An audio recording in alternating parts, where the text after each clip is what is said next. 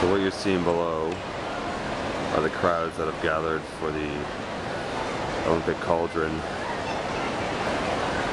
This is a fairly typical day. Hundreds and thousands of people on the street, shuffling back and forth, trying to get a good shot. But yeah, the cauldron's just out of the shot.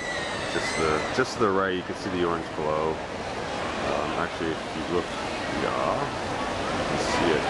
See its reflection off the building.